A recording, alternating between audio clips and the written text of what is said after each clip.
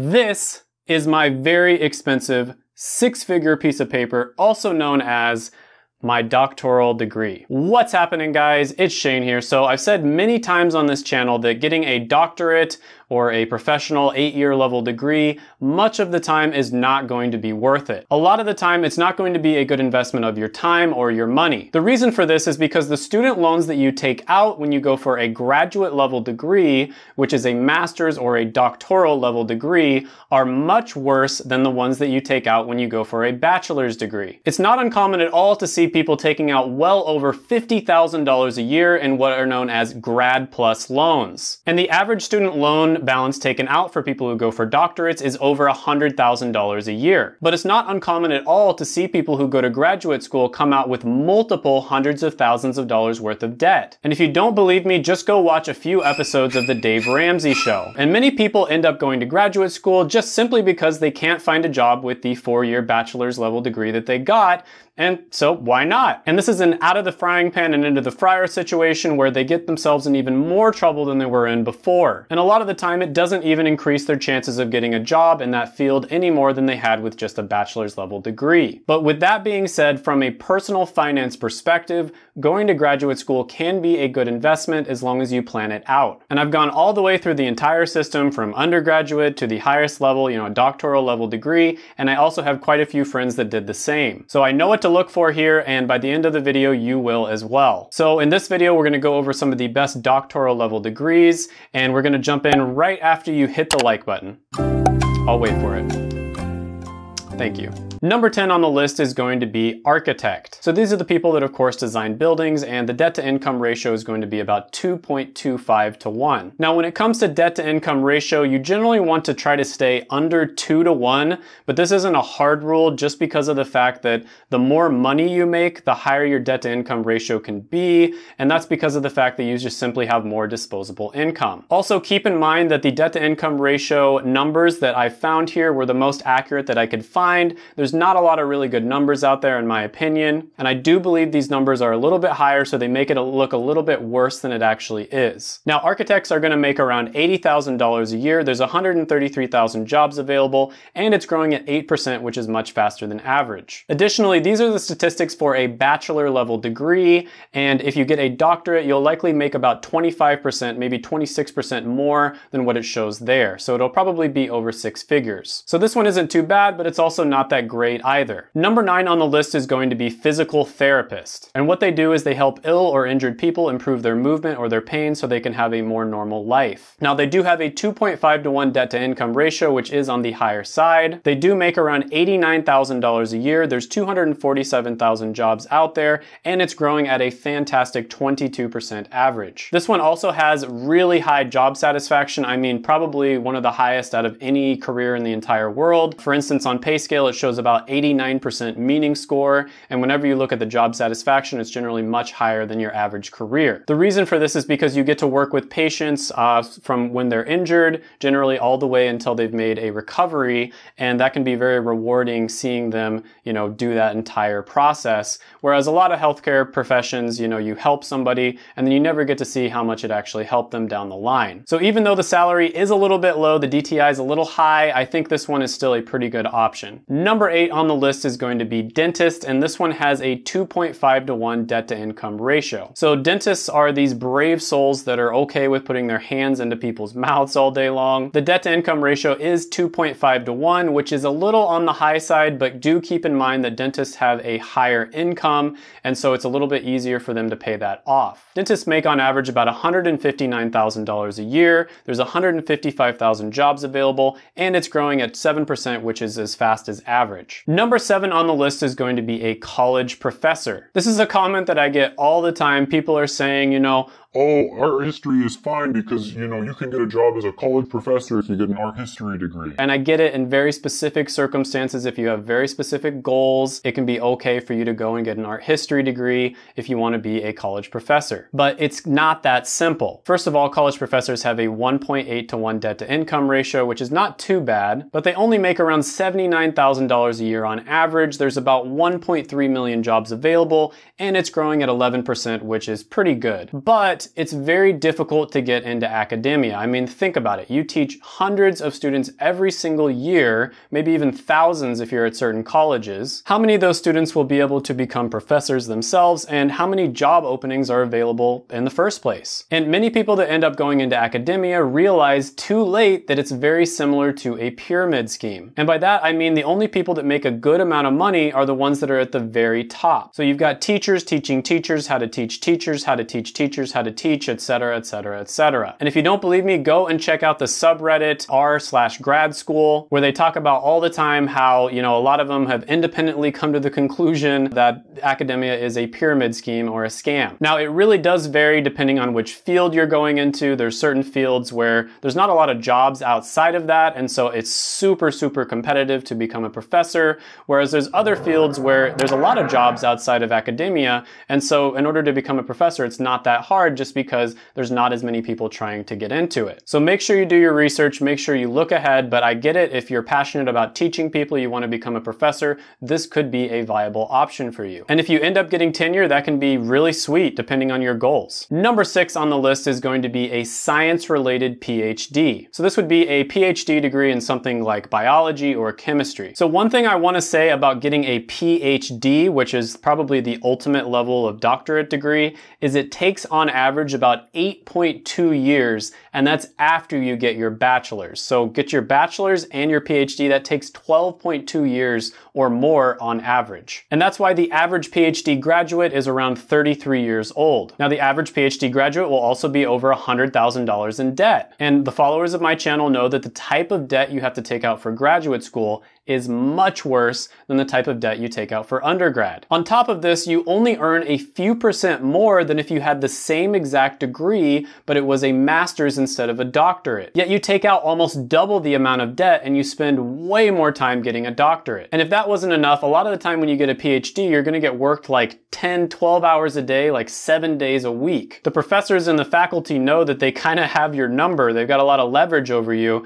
and so they can basically make you do whatever they want. Because at the end of the day, they're the ones that decide whether you get your doctorate or not, and they're the ones that decide when you get it. So you have to do original research and then present it to a panel of experts where they grill you for 5 hours or something. And if you pass that, then you can go ahead and get your doctorate after you've also done many, many years of schooling. Generally, they will assign you an advisor who is supposed to help you on your original research and help you, ask the types of questions that other PhDs would likely ask. If you have a crappy advisor, you're pretty much screwed, and that's kind of just the luck of the draw. A friend of mine who got her PhD in computer science, for instance, had an advisor who actually stole her original work, posted it on his own website without giving her any credit. This created a super awkward situation where if she didn't say anything, she might get, accused of plagiarism, but if she did say something, the advisor might not help her, or they could even hurt her in getting her PhD. This was a super awkward situation for her.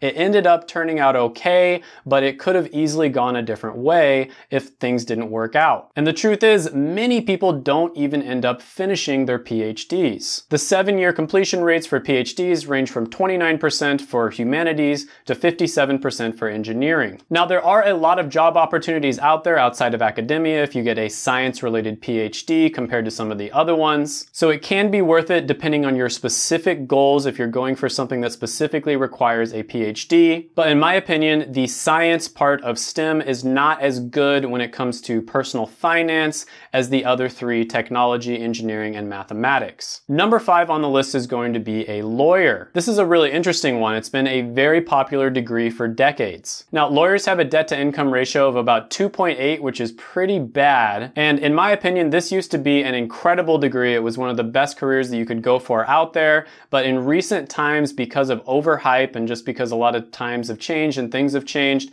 it's not as good as it used to be. It's getting saturated. There's a lot of law schools out there just pumping out graduates, and in my opinion, it is overrated. Now, lawyers make around $122,000 a year. There are 823,000 of them in the United States, and it's growing at 6%, which is faster than average. Now, the difference with being a lawyer is there is a huge disparity in pay between the bottom and the top of lawyers. So, you go into the medical field and you become a nurse, for instance, there's not going to be a huge disparity of pay in most of the different careers. With lawyers, it is huge. It could range all the way from you getting like a $40,000 job to making like $20 million a year. And a lot of it has to go with where you go to law school and if you're a top level student or not, and who you know, and a lot of other factors like that. So in my opinion, this is a big risk and also a big reward type of degree. You really want to do your research and make sure you know exactly what you're going for before you go to a law school. When it comes to being a lawyer, it really matters what specialty you go for. So you want to do your research on which specialties you want to get into. Other specialties, there's going to be a lot of opportunity. I would look at maybe technology related specialties just because of the fact that not a lot of lawyers have skills in technology. So if you're able to combine the skills of being a lawyer with knowing a lot about technology, that can be extremely lucrative. Number 4 on the list is going to be a technology, engineering, or mathematics related PhD, or TEM. Now, like I said before, everybody talks about how STEM degrees are really good, and for the most part, that's generally speaking true. But in my opinion, when it comes from a personal finance perspective, technology, engineering, and mathematics degrees are going to be better than science ones. And because of the fact that there's so many different, career opportunities out there with a technology, engineering, or mathematics degree, and it's pretty much universally respected, even if you don't go into the field that you originally got your degree in, it's not a horrible idea to also get a doctorate in these types of degrees. Many of them do actually require the technical skills that you would learn getting a PhD, and so it can oftentimes pay off. Additionally, there's a lot of opportunity outside of academia, so if you want to become a professor that teaches technology, engineering, or mathematics, there's probably not going to be as much competition. And there are some positions out there, especially in big companies, that prefer people who have doctoral level degrees. Number 3 on the list is going to be pharmacists. And pharmacists are legal drug dealers and they're experts on pharmacology. Now, when most people think of a pharmacist, they think of someone who gave them their antibiotics inside of a grocery store or inside of a local retail pharmacy. But actually, there are many other pharmacy-related jobs within hospitals, clinics, outpatient settings, and all kinds of other examples. Retail pharmacy is just one type of pharmacy job, but it's what most people think about when they think of a pharmacist. Now, pharmacists have a 2.2 debt to income ratio, so that's going to be a little bit higher than what you would want, but it's not horrible compared to a lot of the other ones on the list. Pharmacists make around $128,000 a year. There's 314,000 jobs available, and it is growing at an awful 0%. And I've talked about this before, but probably don't want to get into pharmacy unless you really know what you're getting yourself into. Pharmacy was my passion, and that's why I got into it, but for a lot of other people, it's probably not going to be a good idea. I think a lot of people go into pharmacy for the wrong reasons, for one, and then it's not exactly what they thought it was going to be. And I hate making generalizations and statements like this, but I'm just going to do it. Don't go into retail pharmacy. Just don't do it. Do not go into retail pharmacy. It is so oversaturated because of the pharmacy mill schools that are just pumping out PharmD graduates left and right. Don't go into retail pharmacy at all. If you want to go into pharmacy and work in a hospital or be a clinical pharmacist, I think that's an amazing career path to try to get into, but retail pharmacy is just not worth it. I hate to say it, and I'll probably make a video about this in the future, but it's just the sad reality of things right now. Now, the 2.2 debt to income ratio honestly isn't too bad, especially compared to a lot of the other ones on the list. You can pretty easily pay that off as long as you're smart with your money. Now, with a lot of the medical related degrees, everybody knows that they have a ton of demand. I've mentioned this over and over again in my other videos. Medical related degrees have the most demand out of all the degrees, even more than technology or business. However, what has ended up happening because of a bunch of different policies and laws and like a bunch of different stuff that I won't get into is that schools have begun opening and oversupplying medical related degrees. This is exactly what happened with pharmacy. So there was a huge shortage of pharmacists at one point. The government made some changes in how they distribute student loans and how student loans are taken care of. They basically made it to where graduate level degrees are like a blank check for schools to write any amount that they want on. This is why you see schools out there that are charging, $70,000, $80,000 a year sometimes to put people through their programs. This is why it's so important with any master's or doctoral level degree that you just go for the cheapest possible school. 99% of the time, it's not going to be worth it to go for the, prestigious Ivy League level school or the, school that's super good in whatever degree you're going to get it in. It's almost always better for you to just go to the cheapest possible school, and you'll be all right if you do that. Number 2 on the list is going to be dental specialists such as orthodontists, periodontists, and endodontists. Now, a lot of these people are dentists and then they decided to specialize even further and become orthodontists. Now they have a 2-to-1 debt to income ratio, which really isn't bad at all, especially considering that they make a really good money. They make around the same amount of money as your average medical doctor, and so it's pretty easy for them to pay that off. Now it's hard to find accurate data on graduate level degrees just because of the fact that there's not that many people that graduate, and it's not as transparent as we'd like it to be. But depending on the specialty that you go into and where you live, you can definitely make over $300,000 a year as an orthodontist, for instance. The average, according to ZipRecruiter, is going to be $292,000 a year. And so overall, this one does take quite a bit of time to get into, but it can pay off and it can really be worth it. Number 1 on the list is going to be medical doctor. I think everybody knows what a medical doctor does. There's tons of shows out there. I think everybody's family has been telling them since they were 4 years old that they should become a doctor. And I made a whole video about this one where I talked about how, in my opinion, it's a little bit overhyped. But when you compare it to other doctoral level degrees, medical doctor does come out on top. First of all, they have a 1.64-to-1 debt to income ratio. Now, doctors can easily make over $250,000 a year depending on their specialty. The highest paying specialty is going to be a neurosurgeon, which makes over $600,000 a year. The lowest paying specialty is going to be pediatric infectious disease, which makes around $186,000 a year. So if this is the pathway you want to go, it can be really good. There's a lot of things they don't talk about when it comes to becoming a medical doctor. There's a lot of downsides to it. Many people go for medical doctor and for whatever reason, one reason or another, they're not able to make it. Seems like everybody I knew in undergrad when I was taking different chemistry classes wanted to become a doctor, and only a few of them out of all those people actually ended up doing it. So check out that video if you want to kind of know my opinion on becoming a medical doctor. It can definitely be worth it for the right person. But overall, if you're a normal person who just wants to, make a decent amount of money and then be able to enjoy the rest of their life, being a medical doctor might not be the best choice for you. Thanks for watching my videos. I made them just for you. Go ahead, smash the like button, hit the subscribe button, ring the notification bell, and comment down below any thoughts, comments, criticisms, etc. that you have on the video. Thank you so much for watching.